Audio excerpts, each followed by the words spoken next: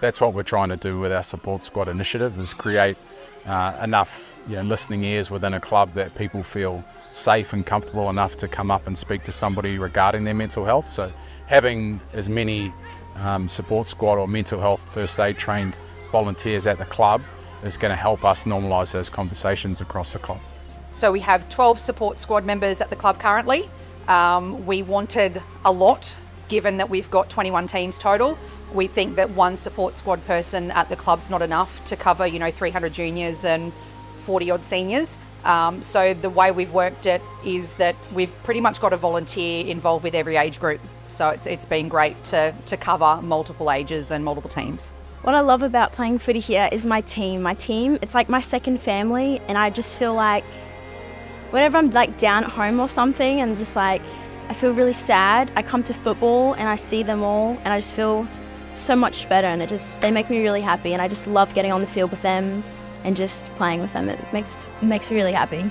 And there's a few adults around here who are part of the support squad. Yeah. What's it like as a player knowing you have that support around you? It feels really nice actually. Like one of my coaches, Rochi, he's always like asking us like, hey, how are you? He's always there for us, always supporting us. And Tommy, the assistants coach, is always there. He's like, girls, if you ever need something, like if you ever want to talk to us, we're here for you. And they're really like open and caring towards us. I really love that about them. Well, having 12 people involved with support squad, I guess it gives us that opportunity to discuss with each other what avenues we can take to help support people in the club.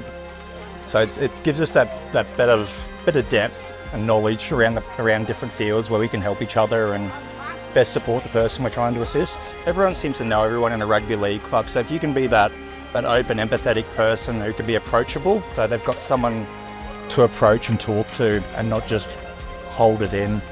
Tell us what it's done for those kids to have that support person around them all the time.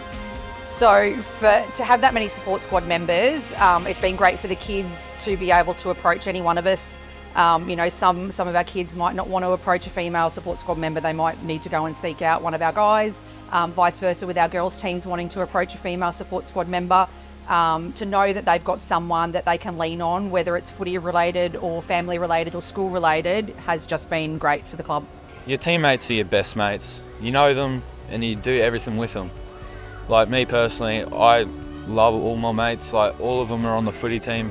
It just feels great. It's like you're out there, you're doing what you love and you're with your closest mates.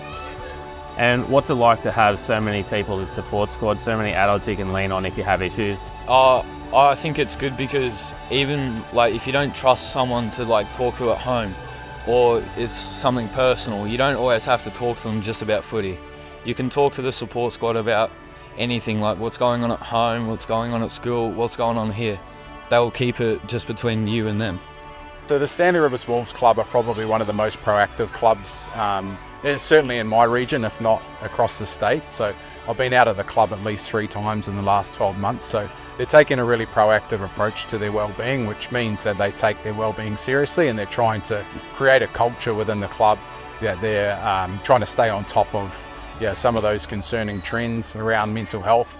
Vaping and social media have been some of the conversations that I've had.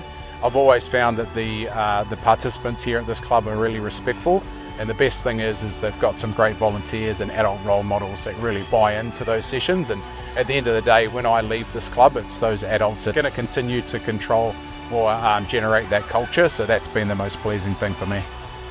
I think other clubs, if they've only got one support squad member, I think definitely contact someone to get them out and do the training and get more people on board. I think the more mental health first aid officers you've got on board at your club, the better your club will be. Like it's only a benefit to the kids around the club.